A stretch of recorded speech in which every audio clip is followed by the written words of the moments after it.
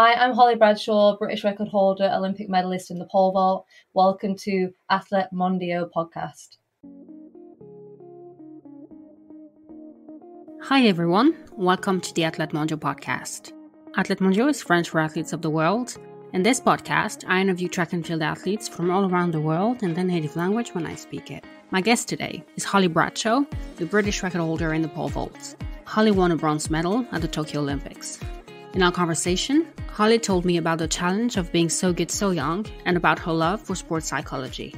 She also opened up about the post-Olympic blues she experienced after the Rio Olympics and about her fight for women's right to wear what they want when competing.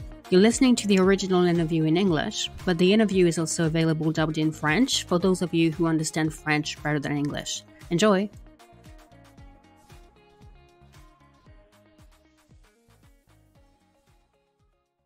Hi Holly, welcome to the podcast. What do you think 10-year-old Holly would think of the woman you've become? I think proud. I was a very shy child.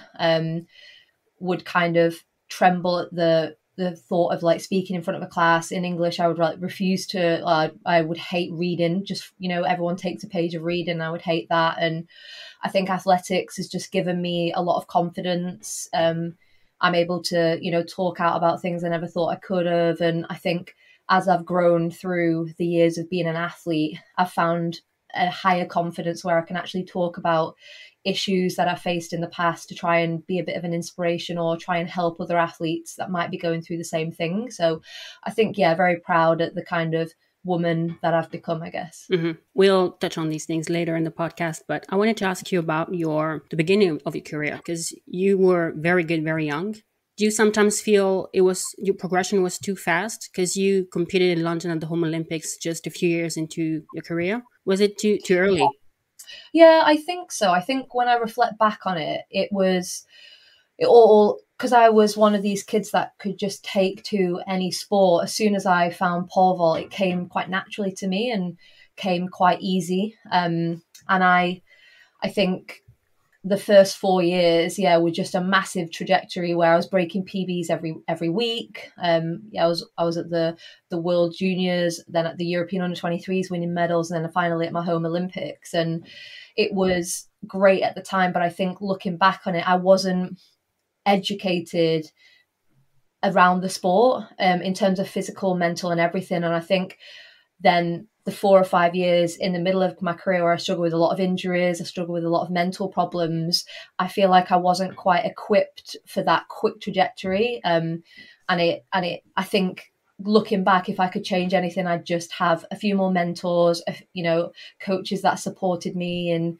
kind of not abusing my talent. I'd rather learn a bit more about the event, a bit more about the sport, take things a bit slower, because I think that would have stood me in good stead. But I think it was hard that I jumped 487 in 2012, but I'd already been in the sport for like 4 years, and then it took another 9 years to break my PB. I think the problem was I jumped that big height and didn't have a clue how I did it. I was just rocking up to competitions. And it was good in a sense because I just loved it. I didn't know what I was doing. I'd just rock up and compete.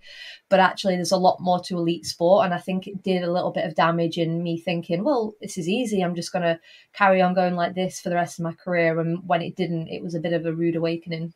When you started pole vaulting, did you have anyone to look up to? Anyone maybe to ask for advice? Because there were very few women pole vaulting back then. Yeah, definitely. And I think that era where I started, there was a lot of kind of European women on the scene that didn't speak a lot of English. So I know Anna Rogoska was a great, role model. But again, she was Polish, so didn't speak a lot of English. And then you had the Russian athletes. So I think it was really difficult to connect with some of them because of the language barrier. I think one of the inspirations for me was Fabiana Muir. I think her husband, who was a coach, helped me at quite a few meets. She was very warm, very open, and almost saw me as like a young kid and helped me out a lot. So if there was anything in terms of that, it was her. But it was a very difficult time where none of us really got on, none of us really chatted. You kind of got out there, you did your thing, and then came away. Whereas it's very different now where we all hang out, have breakfast, dinner, tea together. We're out there chatting. So the event has evolved a lot throughout my career and I much prefer it now. But I do think it's because it was in its infancy, and the European kind of scene was quite dominant. So a lot of Germans, and the language barrier was difficult. Yeah, watching you in Tokyo, it was obvious that you and Katie were both very happy for each other, and it was beautiful to see. You've been to 3 Olympics now. I saw you co-wrote a paper on the post-Olympic blues. Can you tell us about it? Yeah, so after Rio, I'd had a really troubling year with injuries. I had surgery in the March, so it was kind of a bit of a battle that year. I missed a lot of training. I had quite a lot of setbacks. So to even be at the Olympics, there was a lot of kind of unknowns in the lead up to it as to whether I'd even be there. But to get there, I was really, really happy. And then to finish 5th in the final, knowing how much I'd missed, it gave me a lot of hope and gave me a lot of promise. And I was just really happy. And on returning from those games, there was a lot of negativity and a lot of, oh, she'd finished 5th again, or she missed out on a medal again. And for me, it was really upsetting because in the context of things, I mean, anyway, finishing 5th at the Olympics is incredible, but given the context, I was really chuffed with that. And it kind of made me feel really sad. And I suffered some post-Olympic blues off the back of that. And I remember doing an interview with a woman who was doing some other research, and she found it kind of fascinating. And we got talking, and we decided we were going to co-write a paper together because we wanted to learn more about this kind of phenomenon. And we established that most athletes get it, whether they had success and failure. And I think for me, I just wanted to write this paper, raise awareness so that someone younger, maybe like 18, 19, going to the Olympics would know what the post-Olympic blues is, and it would potentially help them. It was something that inspired me to try and help other people. So what was the most important finding? Yeah, the important findings were that everyone suffered with the blues, and everyone said there was not enough support after the games. They felt very supported before, everything was thrown at them, psychology support, kit. They kind of felt like a celebrity and felt really wanted. But then the minute the Olympics was over, it was like everyone checked out. There was no support from the governing body. There was no support from like the media. It kind of all went, and athletes really, really suffered with, depression. Some people, it took them years to get over their Olympics. And I think it just highlighted a real need for support in that phase after, and just help from someone, which I think because of that, there was something implemented for Tokyo, which was really good. And is there a difference between athletes who had success at the Olympics and those who didn't? No, even Olympic champions who won multiple medals came home and felt lost. They felt like there was a gap in their life. And I actually experienced that after Tokyo. I had the massive high of finally winning an Olympic medal, and then came home and just felt really like lost and demotivated for ages. And did I want to carry on with this? And it doesn't matter whether you have success, failure, or even somewhere in the middle. A lot of athletes really do suffer with the post-Olympic blues. But does success really make athletes happy? Because when athletes train really hard to reach a goal, when they reach it in the best case scenario, are they really happier, or do they feel empty and then need another goal? Yeah, that's a very good point. And I think that's like something that I felt. And it's only short-lived, and I think it's quite irrational, but I'd worked for 10 years, 12 years of my career for an Olympic medal, and I finally did it. And it was amazing, an amazing time. And I reflect back on it so fondly, but there is a moment where you think, oh, I did it, and it doesn't feel any different. I think you're expecting something different to happen, and it doesn't. And I think for me, I'm very intrinsically motivated. So it was easier for me to actually enjoy the moment. But a lot of athletes who are outcome driven and gold is only what they want and they achieve it, they feel very lost, and they feel like, oh, this is such an anticlimax. And I think trying to change some of the athlete mentalities in trying to be intrinsically driven from, inside on other factors other than winning and money and things like that can be really beneficial for athlete mental health. Mm-hmm. And I also heard you say in another podcast that after your bronze medal, some people told you, oh my God, that was so close. Like a bronze medal was not good enough. Yeah, I was outside a British supermarket and someone said to me, oh, well done on your bronze, but you didn't just quite do it. And that for me is just everything that's wrong with like society, the media, getting to an Olympic Games should be a fabulous thing. But for me to win a bronze medal and then someone says, oh, it's not quite good enough, like almost only gold matters.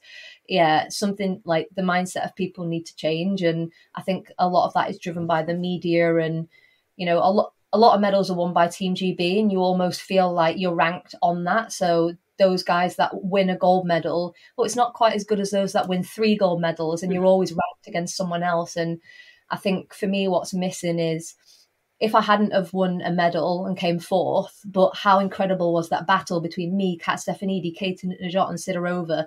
That should be celebrated just as much as the medals. And I think that is lost a lot in sport. Mm-hmm. And on the topic of like toxic reactions, I wanted to talk about what you mentioned earlier, like what you had to go through early in your career when people thought it was okay to comment on your body. And you said it made you stronger, but you don't have to answer if you don't want to. But I was wondering how you feel with your body now. Like, has it had a big impact, or is it better now? Yeah, definitely. And I definitely think it's going to impact me my whole life, if not like my whole career as an athlete. And I'm open to say that. It's a lot better now. There was times where I would obsess over my body weight. I would like not, look in a mirror, but I found kind of ways around it. Like, I still will really struggle to be like in a bikini in front of like other people. So I just wear costumes, or especially if I'm around other athletes, I'll like just not go in the pool, or I'll wear a costume. I will not wear a bikini just because I'm kind of like scarred by that.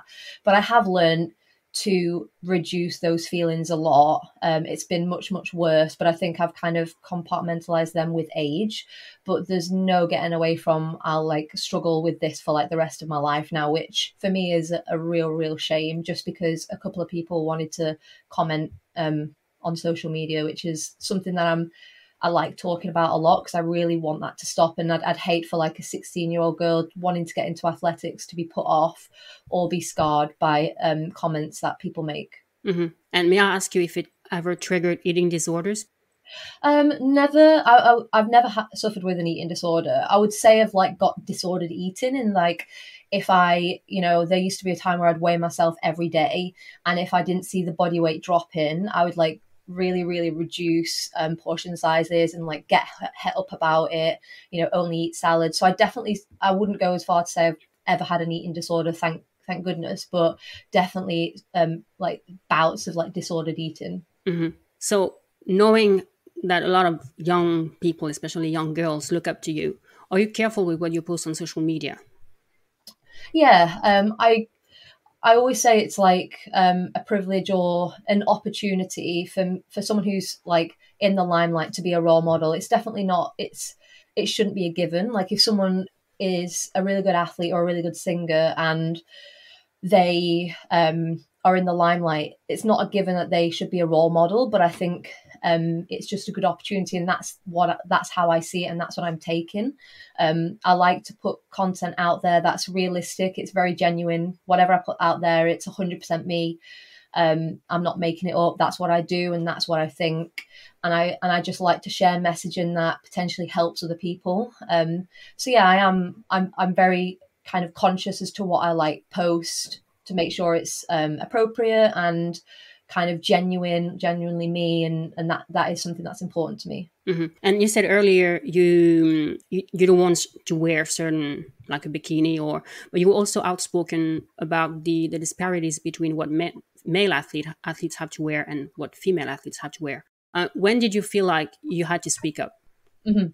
Yeah, I think there's been a couple of times where I've really had to compromise on what I want to wear. But at the Tokyo Olympics, when I went to the kitting out, there was just not an appropriate outfit for me to wear. I definitely feel like with the rise of social media and with brands so interested in how many likes people get, and there's no getting away from, how toxic social media can be. And there's no getting away from the if you pose in a bikini or less clothes, more people are interested in that post, which is fair enough. But I am not like that. I like to cover up, and I want to have options. So it's fine for there to be options out there for women to wear less clothes if they want, but that shouldn't hamper women that also do want to cover up. And I feel like that's the way it's gone. So when I went to the kitting out for Tokyo, all the outfits were very skimpy. You either had like little knickers on showing your bum, or you had to have your belly out, and there wasn't a an appropriate option that I felt that I would feel comfortable in wearing, because I'm a pole vaulter. I don't want to wear a vest. Like, imagine I get up to the medal stages and my vest knocks the bar off as I'm going over it. Like, that's just ridiculous. So I really pushed back and felt like it was appropriate for me to say, look, none of these are right. I want to have my bum and my legs covered up, but I also want my stomach covered up. And to be fair, Adidas and Team GB were really good at making me something. I wore the rowing outfit, which for me was perfect. But I think it just, again, highlights the need for more options. For the Commonwealth Games in England, they made me a onesie, but it was a male onesie. So I had to send that off to my friend to get sewed, because it was cut for a man. It was really long shorts. And again, I spoke to multiple athletes that have said they've asked for like a onesie or something that's more covering their body up, and they just get given men's kit. And it's just, in the society we're at today, in the 21st century, that's just not good enough. And that's not to say that women shouldn't be out there if they feel really confident and comfortable in a crop top and knickers. That's good for them, but a lot of women don't. So we need to have the options at both scales. Yeah, because you need to be able to just focus on your jumps and not think, oh, there's a camera next to me and how do I look? And yeah, exactly. And that's been my philosophy. I don't wear makeup. I don't really care. Like, my hair slipped back. There's lots of photos of me in Tokyo where I'm sweating. I mean, it's humid out there. It's hot. I'm working hard, and that shouldn't be seen as a negative thing. And the last thing I want to be worrying about is, are my knickers riding up, or I'm sitting down on my table, the camera's there, am I getting rolls on my stomach? Like, I want to be focusing on, I'm going to clear that bar and win a medal. So, I'm sure a lot of other women out there would be feeling the same. So we need to have those options for them. Have you heard from other female athletes? Yeah, quite a few who have been in the same situation. I mean, typically, athletes are in incredible shape and feel really, really confident in their body. So I don't think this issue's been raised maybe as much as it should, but I have spoken to a few athletes who have said, I've been in the same boat. I've had to wear a t-shirt when I would never throw in it or jump in a t-shirt, but I've had to because that's the only thing I was given, or I had to wear a men's outfit because that's all they had. So there is lots of athletes out there that struggle, but it's just having the confidence. And not a lot of athletes want to speak out and raise these issues, because as soon as you open like that can of worms, it can just be taken very literally or very differently. And I think a lot of athletes don't want to speak out as a fear of backlash, but I feel like it's appropriate for me to do so. And thank you for that, because it's not just you. Can you tell us about your love for sports psychology? Yeah, so I was always really skeptical about sports psychology. I had a few rubbish encounters when I was a young athlete where they'd just give you a questionnaire and you'd sit down and you'd fill this out. It was very robotic, and I was like, no, this isn't for me. And then I met my sports psychologist that I still work with now back in 2013. And it was like a breath of fresh air. We sat down, we talked. It was like I was sat down with my mum or my friend. We were just chatting. And I came away from that and I thought, we've just accomplished so much. And I didn't even realize we were talking about sports psychology. So it kind of opened my eyes to thinking, wow, this is really good. And after about 2 or 3 years of working with her, I really ignited a passion for, wow, sports psychology can really make a difference. And there is a big stigma around it as to, right, you need to see a sports psychologist because you're psychologically weak and you've got a rubbish mind. But actually, you can use sports psychology to help you gain a performance advantage. And that's why I'm really passionate about promoting it, to try and break down those stigmas of it only ever is used when there's a problem, because that's really not the case. And does your sports psychologist need to know a lot about pole vaulting to be able to help you? So I don't think she'd ever heard of it or ever done it before when we met. And she has learned a lot about it as we've gone along. But really, the principles of sports psychology can be very generic and based on, whether I'm a pole vaulter or a tennis player or whatever. The principles are very similar, but she has learned more about pole vault as kind of we've worked together. But it's not 100% necessary. But there is, pole vault is quite unique in the fact that, you might run through or you might stumble across like fear blocks or whatever. So it's definitely important that she learn about that. And how did you work together during lockdown? Because I heard you say you did visualization. Yeah, so what we did was every week when I would normally do a pole vault session, I would literally sit here in this room. My coach would be on the call and she would be on the call, and we'd basically all have our cameras off, and I'd just hear her voice and I'd have to like close my eyes, and she would basically take me through the pole vault session. So she would introduce it like, she would say, you're walking into the high pack, the track's purple, you walk up to the pole vault pit, you put your bag down, and basically narrate what I would normally do. And then when I get on the runway, Scott would then, my coach would come in and say, you pick the pole up, you run 4 strides. And I basically, we did that for about half an hour, almost like I was doing a pole vault session. And I found it really, really beneficial. I know Steve Backley, who was a javelin thrower, he said he was injured for 6 months of his career and all he did was visualization. And that was enough to almost stimulate his muscles to remember what he needed to do. And I really felt like that's kind of what that period in lockdown did. Mm-hmm. Interesting. Are there other things she helped you with? Things you struggled with before and no longer struggle with now? Yeah, mainly like overcoming injuries and seeing them as a positive. I've become a big ambassador for adversarial growth, which is you experience adversity and you grow and become better from it. And she taught me how to do that. So anytime I get a knockback, I like bounce back better because of the mindset that I can create in myself. She's also, I'm a very like mentally resilient person anyway. I think it's because I'm a little bit crazy and I probably got a bit of a screw loose, but she's never really needed to help me with any like run through issues. But I think one of the things that I have struggled with is like a loss in confidence, because I had so much success early on in my career. It ignited this, I almost like had a feeling I knew I could win a global medal, whether that was world or Olympic. I knew I was good enough. But because of the injuries and a lot of issues I faced with my body in the middle part of my career, I lost a lot of confidence as to, maybe I'm just not good enough to do this. Maybe I can't win a medal. And she really like helped me stop that and stop those negative thoughts and showed to me that I can win a medal and I can keep going. And that was just a big turning point for me. And I think the biggest was tweaking my mindset. I was always very outcome driven. So my goals were, I want to win a medal here. I want to jump 5 meters. I want to do this. I want to do that.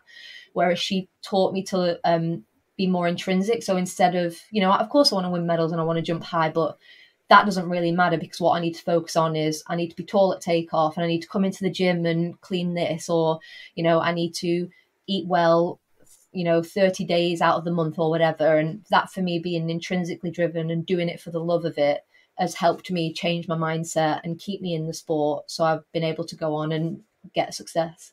So how do you know, what does it take for you to think you've had a successful season? Is it medals, like the heights, or is it other things? It can be anything. I think for me in 2021, I had the best year of my life and I jumped a PB.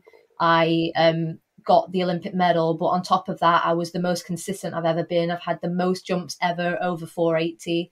I was faster than I'd ever been. I was technically good. So there was all those things. But equally in 2022, you'd look at that and think, oh, worst year ever, which it was. But I learned a lot about my body. I got mentally more resilient. It actually taught me that I still loved the sport so much. I was motivated to carry on and go to Paris to win another medal. So actually, although 2022 looks like a disaster, for me, it was very successful because although I didn't win medals and jump heights, I learned so much more about me as a person, and it's given me so much more moving forward, that it's almost equally as positive. I think I always try and promote that when you have a good pole vault session or a good comp or whatever, it gives you an ego boost and you feel good about yourself and you're like, yeah, I feel good, but you don't learn anything because it's gone so well. Whereas when you have a bad comp, a bad session, a bad time, it sucks. It really does. But you learn so much because you have to battle, you have to fight, you have to do so much to come out of that. And you learn so much and gain so many things that it's almost just equally as positive. Mm-hmm. So how do you deal with bad training sessions? Do you ever beat yourself up? I used to get upset after training sessions, get really down, physically like cry and be upset and beat up on myself. Whereas now I just try and I make a list. So if a bad comp or a bad training session, what went well today? And then the next column, not the negatives, but what can I do better? So in the what went well column, there might be one thing, but in the what we need to work on, it might be, okay, next session I'm going to be taller at takeoff. I need to sleep better the day before. I need to eat better. Like whatever I can do to almost make it better, that's what I make a list of, and that kind of frames it as a positive thing. So instead of just sitting at home like I'm rubbish, I'm never going to do well, oh, I'm so upset, it's like, okay, well, what am I going to do to change this? Make a list of what actions I'm going to do to move forward, and then it almost becomes a positive because you're actioning things rather than just feeling sorry for yourself. Is it something you write in your training diary? Yeah, so I have like a training diary, and I have a specific one for pole vault where I write down all my numbers, like what pole I'm on, what was my takeoff, and things like that. And then alongside that, it might be, I had a really good session, was really tall at takeoff, but next session I need to kick my leg faster and whatever. So I'm always kind of writing notes to remind myself. I think as soon as you just rely on remembering it, that's such a bad thing. I'm all for like, get a notebook, write it down, reread it for the rest of the week, and just almost like study it. Mm-hmm. And I'm a big advocate of that. Mm-hmm. So you talked about Scott earlier. I guess he was not your first coach. Can you tell us about different coaches you've had? Yeah, so I've had two coaches. My first one got me started in pole vault. He was actually French. Mm-hmm. He coached me from 2008 to 2012, and he was a really good coach. He taught me all the basics, got me rolling. He helped me to jump 487, which is incredible. The only thing was I didn't learn a lot about the sport. I didn't learn a lot how to pole vault. It was just take this pole, run down, plant it, and you'll pop over a high bar. Whereas since I've been with Scott, he has made me like a student of the event. So he taught me about training principles. He's taught me everything like statistically to do with the pole, why we do that. And I think that's been really important in helping me understand the event and then actually growing and becoming a better athlete. Mm-hmm. I think I heard you say in a podcast that before you started training with Scott, you didn't know anything about the flex and the length of the poles, and you just talked about the poles using colors. Yeah, exactly. So my coach before would be like, take the pink and green and take the blue and yellow, which is one way of doing it. And it really simplified it. And it meant like, I didn't overthink it. I think it's really why I'm very headstrong now, is because I don't associate the poles with anything. I just take whatever and I trust my coach 100%. But when I went to Scott, he was like, okay, well, what 6-step poles do you use? And I'm like, the pink one. And he was like, okay, we need to not do that. You need to learn about the poles. You need to measure your grip. You need to, I didn't even do a run rhythm count. I just ran at the box, whereas Scott was like, no, you need to count. So like for 8 steps, I'll go 1, 2, 3, 4, 1, 2, 3, 4. And it kind of like plays in my mind the kind of rhythm. And I never did that before. I just ran aimlessly at the box. So I learned a lot about the intricacies of pole vault when I went to Scott. Does it mean that now you'd be able to have a competition without a coach? Yeah. My kind of philosophy on that is I could do a comp on my own. I'm very aware of what I'm doing. Most of the time I'll come off the pit and I'll say to Scott, I was a bit close then and I feel like I didn't jump at takeoff. And he's like, yeah, let's, he agrees, and we just kind of go like that. But for me, a lot of people always say, oh, you need to get better at going to a comp without your coach. But I never do that. And I'm never going to have to do that, even especially at major champs. So it's just something that I never need to do. So we don't ever practice it, or we don't enforce it. That I definitely could, but I like having him there. It's my comfort blanket. If I'm in a stressful situation or it's not going well, he's really good at just turning it around and calming me down. So although I could do it, I don't enjoy it. Mm-hmm. Okay. What do you think should be done in a different way to better showcase pole vaulting? I think we've got the possibility to do split screen now. And I think one of the things that makes pole vault amazing is how it unfolds and the story it tells. When you're watching a Diamond League and you just watch every other jump, nobody is interested in it because there's no context. You just see someone clear or fail the bar and it's like, okay, whatever. Whereas only the real true pole vault fans that are maybe watching the card at home, when one comes on the TV, they're like, oh, okay, this is Holly's attempt at this. Whereas Joe Blogs, who's just tuning in because they like athletics, they can't take to the event because they don't understand. So I think split screen is incredibly important so someone can tune in and watch the whole comp. Having more pole vault only comps with a live feed, I think is really good, especially like the ones in France where you have two pole vault runways and there's one going each time, so it's constant action. I think they're really, really good for the event. And I think just having people like Mondo who are showcasing how incredible it is good for the sport, because it just gets people more interested in it. Will Paris be your final Olympics? Yes. Yeah, I'm going to retire after Paris. So it's not like Olympics and done. I'll probably do competitions after that. But yeah, Paris will be my last major championships. It's almost home soil for you. Yes, it's the closest thing to home soil that you get being in Paris. All my family, they could easily drive over, easily get a 30-minute flight. So it's pretty much a home Olympics. So they're all coming, and yeah, I'm excited that it's in Paris. Yeah, but it's interesting because I had this conversation with someone from Belgium, and they were like, "It's almost home soil, but it's not home soil." So it's not like going to Rio, Tokyo, because it's just France. It's just really close, but it's not home soil. So we don't get the support from the crowd. So it's just bad. We're not very happy about the Olympics being in Paris. Yeah, but you seem to find it quite positive. Yeah, I like jumping in France. The French spectators are really in tune with pole vault. Because of Renault, you have a lot of knowledgeable people, and I've actually jumped a lot of my high bars in France. My second and third highest bars are in France, in Rouen and in Lyon. So it's a great place to come. It does feel like a second home. My mum speaks fluent French. She likes France.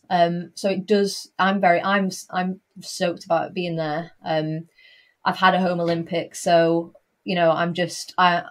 although it's not a home crowd, because they like pole vault so much, they get a clap going, and French fans appreciate good athletics, and I think that's what you were missing in places like Rio. And I mean, in Tokyo, I didn't have a single crowd. So I have been very lucky in the fact I had a home Olympics, but then Rio and Tokyo were a bit flat. So I think Paris will be good. Can you tell us about the mentoring program you're a part of? Yeah, so I think for me, athletes I spoke to, coaches I spoke to, peer-to-peer networks and mentoring is something that I find really important. I had a few loose mentors who were athletes as a kid, Helen Clitheroe and Jenny Meadows, who kind of took me under their wing. They would always share with me at the Europeans or the Worlds and stuff like that, and they kind of were the athletes that I just sat and listened to. So I think it's really important that younger athletes have the option to talk to people who've been there and done that and had a lot of experience. So wherever possible, an athlete mentor is really important. And I always offer that, whether it's a young pole vaulter or just a young athlete, I'm here if they want to get a coffee. But we were doing a bit of a mentoring program with, it's called YTP over here, it was a group of 10 of us who would do calls kind of like this live, talk about different topics to younger athletes who were like 15 and 16. And they would learn so much from that. So being a mentor is very important to me. What is the most common question they ask you? I think a lot of questions on nutrition. A lot of athletes get mixed messaging as to like, should I eat all the like meals with loads of carbs? Should I be having protein shakes? Should I be taking supplements? There's lots of ones on nutrition, and then a lot of questions on coming back from injuries. How do you stay positive? How do you not get bogged down? And I think those are the two main topics really that a younger athlete struggle with. I want to respect your time, so I only have a few questions left. One is a bit random, but do you still make your own granola bars? Yes. Yeah, I think for me, it's important to have, because I'm very, not like strict on my diet, but I have three square meals a day, don't like to snack. But for me, there's been a couple of occasions where, because some of the meals I have are lower carbs, because, I'm not an endurance athlete, I'm a pole vaulter. So some meals, I don't need as many carbs as other athletes. But sometimes in the middle of a session, especially a pole vault session that can go on for like a good few hours, I feel like not necessarily like my body, but my mind needs like a bit of sugar, a bit of a hit. So for me, having like granola balls or granola bars in my bag as like an emergency are really important. And I like cooking, and I like to know what's gone into my food. I'll never buy bought sauces. So for me, making my own granola balls and things like that, I know exactly how much, honey and peanut butter has gone in there. And it just means that I can nullify for any additional sugar or anything like that. So yeah, for me, that's really important. Would you share the recipe, maybe, if I can put it in the show notes? Yeah. Yeah, I think so. And what is your go-to coffee order? Because I know you love coffee. Yeah, so my go-to is either a long black or a flat white. So, and that just very much depends on like, if I go to a coffee shop where I know the coffee's really nice, then I'll get a milky flat white coffee. Whereas if it's like a Costa or somewhere that's not quite as good, I'll get like a black coffee, because it like a black coffee can hide more things. Mm-hmm. If it's burnt, then getting a black coffee is better than a burnt milky coffee. Do you miss good coffee when traveling on the circuit?